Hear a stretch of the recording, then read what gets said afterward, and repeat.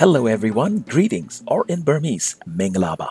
My name is Kenneth, Chanoname Kenneth Ba. I'm a writer, blogger, and language instructor, a Burmese American as well. In this lesson, I'll teach you common Burmese words to describe time and frequency.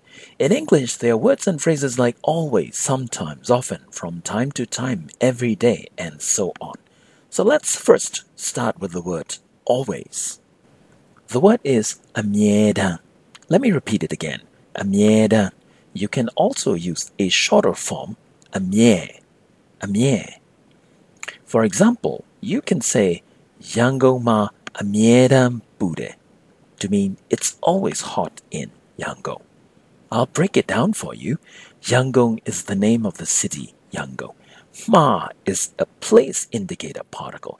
This particle clarifies that what you are about to say happens in that place. So you can think of ma like the English preposition in or at. Bude is the affirmative form of the word hot, the adjective hot, with a proper sentence and particle. De or de is the proper sentence and particle. The key here is the phrase amiedan. This is the phrase always in Burmese. So put them all together, you get Yangon ma amiedan bude. It means it's always hot in Yangon. If you like to use the shorter form, you can also say Yangon ma amie bude. It means exactly the same thing. It's always hot in Yangon. If you'd like to say exactly the same thing about the weather in Mandalay, I know in English the name of that city is spelled and often pronounced Mandalay, but in Burmese pronunciation it's Mandalay. At any rate, you can say Mandalay ma amiedam bude. Mandalay ma amiedam bude. That means it's always hot in Mandalay. Or you can use a shorter form, Mandalay ma amie bude. Mandalay ma amie bude. It means exactly the same thing.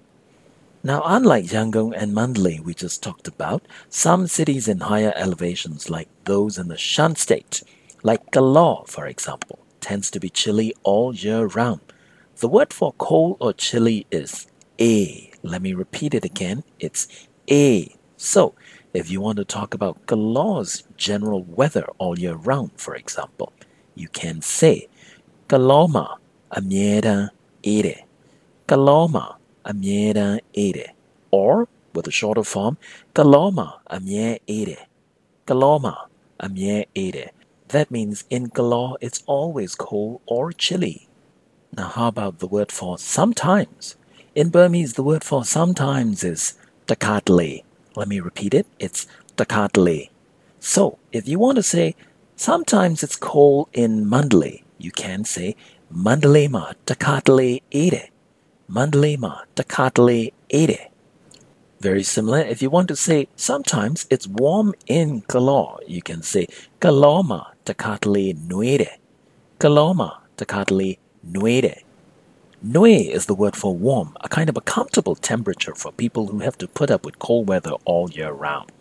It's important to raise your tone when you say it, by the way. It's nue, so you say it like you're trying to get somebody's attention.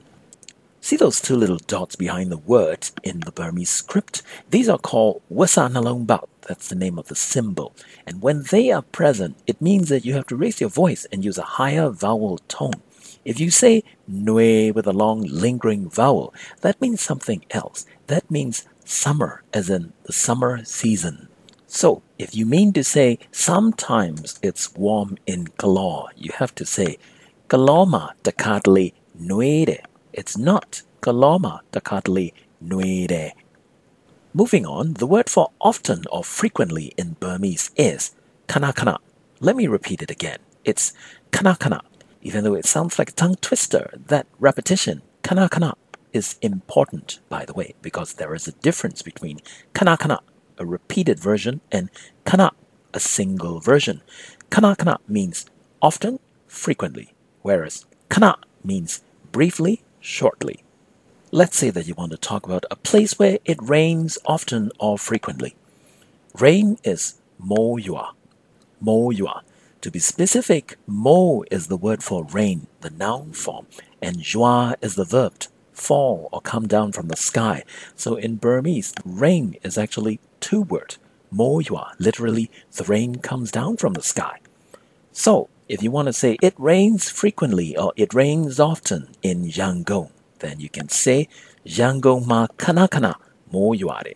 Yangon ma kanakana mo yuare. You can, of course, use these time-related words to describe things that are not related to weather pattern. You can, for example, talk about human behavior. If you want to talk about a girl named Sanda who likes to watch movie, so let's try that. Movie is yokshin. Yokshin. To watch is ji. Ji. So, in Burmese, to say watch a movie, you say yokshin ji. Yokshin ji. If you want to say that Sanda frequently watches movies or she goes to the movies often, you can say Sanda kanakana yokshin jide. Sanda kanakana yokshin jide. Okay, let me give you two new words that I'd like you to figure out for the next sentence. Do you know what this is? This is called thanaka. Thanaka is an aromatic wood bark paste that Burmese women tend to wear to keep their skin cool under the hot sun and also to look beautiful. You can think of thanaka as a kind of a natural cosmetic from Burma.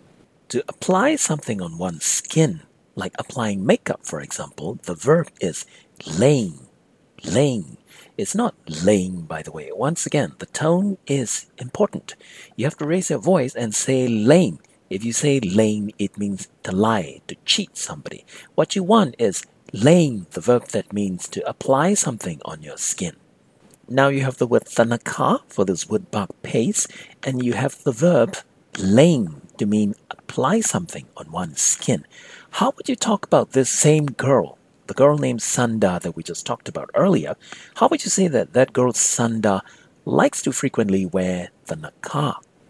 Okay, some of you may have just figured it out. You say Sanda kanakana thanaka lene. Sanda kanakana thanaka lene. That means Sanda frequently or often wears thanaka. You might be surprised to learn that some Burmese women actually like to wear thanaka every day or nearly every day. So if Sanda happens to be one of those young ladies, we'll have to change the time-related word to every day. How would you say every day in Burmese? That's ne daing. Ne daing. Let me break it down for you. Ne, the first word, means day. The particle daing that follows is every. To say every day, you say ne daing.